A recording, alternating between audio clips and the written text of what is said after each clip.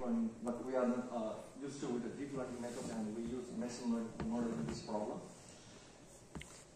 So the first thing is, where do we get data sets relating to anti-cancer peptides? And we do have lots of data sets relating to cancer's peptides, like cancer PBD and difference in peptide databases, UniProt. And we need to validate those peptides, whether those validated peptides do have activity relating to anti-cancer peptides or not. And as we can see that all these peptides datasets are time series datasets, and they are the combination of 20 amino acids composition, and their composition doesn't determine their activity, what they do. So we need to model these problems by using some kinds of features for predictions. So our main target is to develop a competition model, train and test to evaluate on the independent data sets whether developed model, proposed methods achieve expected prediction accuracy or not. So we do some kinds of statistical analysis on two kinds of data sets, like SCP-740 and SCP-240 data sets, like SCP-740 as the main data set and SCP-240 as the independent data set. So we see that most of the peptides fall within the range of 40, 50, and 60. So we take the chunk of 40, 50, and 60 for the prediction analysis. So first thing what we do is we post the data that they may consist of variable length peptides, and we fix those peptides into some kinds of 40 or 50 chunks peptides and featureize those peptides using some computational method, as well as we do have a servers for that also. But we represent that in terms of numerical vectors. For those, we selected binary profile features which represents the sequence information or sequence order information. Amino acid compositions means represents the number of residue that is more prevalent in the sequence, and amino acid index that represents the biophysical activities relating to anti-cancer peptides. And some kind of normality that we do in our work is data argumentation that are not introduced in peptide-based argumentations.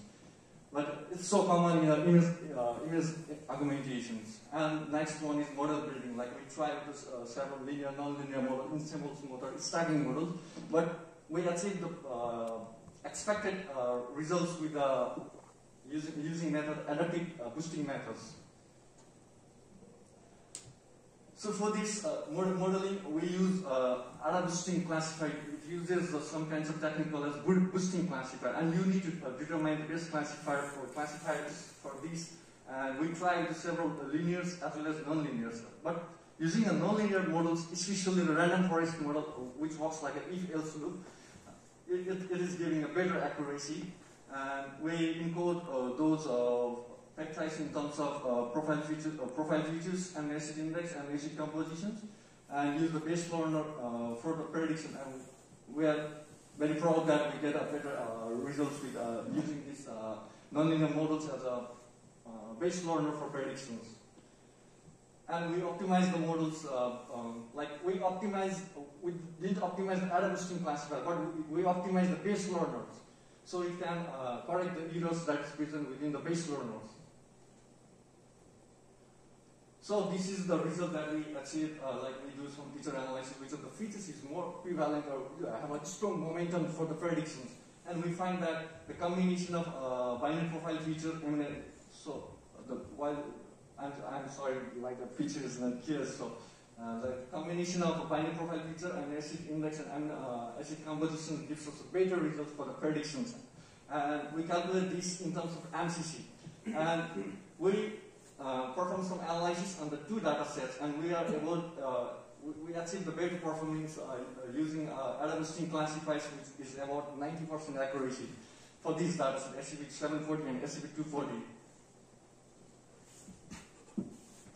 This is the result that we get from our modeling. Like we get maximum accuracy of 86% for the SCP-740, and with SCP-240, like we apply data argumentations technique for SCP-740 and SCP-240, and it was doing better for the samples with the least number of proportions, representing positive and negative samples.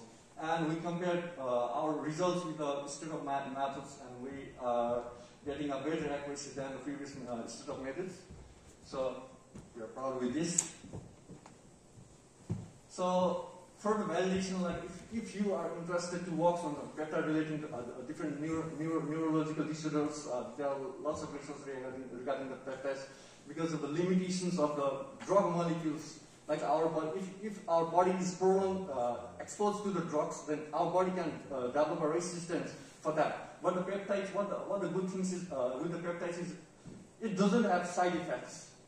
It doesn't have side effects as well as prolonged exposure to the peptides doesn't develop a resistance for any kinds of diseases. And we do have a validation server, like it's one example for this. And if you are working with anti-cancer peptides or any antimicrobial peptides, then you can visit these types of server for validation of your data sets, as well as featureization. They do have some extra information relating to multi-distance, which of the peptide sequence is more prevalent in what kinds of peptides. So this can be templates for you. So this is the summary of our work, like what we do, like represent the peptides or time series data sets in terms of physicochemical properties, composition, as well as binary profile features.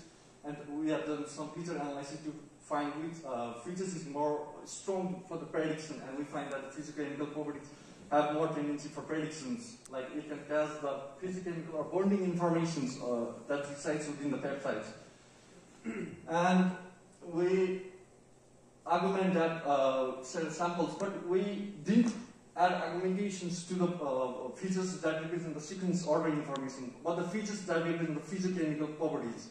And we achieved, the last one is we achieved the maximum accuracy and MCC of 83% and 81.65%, which is the success of our work. And what this method conclude is that we can apply some kinds of noise injection methods to our peptides data sets, not only to the image data sets also. So it can be a direction for someone who are working in time series data sets. So this is our results.